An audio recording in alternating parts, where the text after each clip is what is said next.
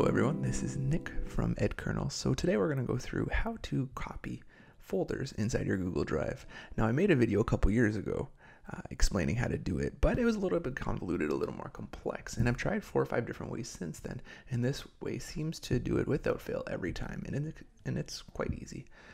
So we're going to copy our folder called original, 2 elements inside, nothing crazy, but I have done it with 500 and all of them have come through. So you use copy folder. If you search it up in the web store, you should be able to find it, but I'll also add it to the description below. So you click on visit website, and from there you have to review the permission, granted permission, granted for my email, scroll down, allow. All right, now this is really easy. So all we're gonna do, we're gonna search our drive for a folder called original. And we're going to click on next. We'll name it, copy original. And from there, permissions. We don't want to check this because what this will do is if we create a copy of 500 different documents, each person, say one person received 100 of those documents.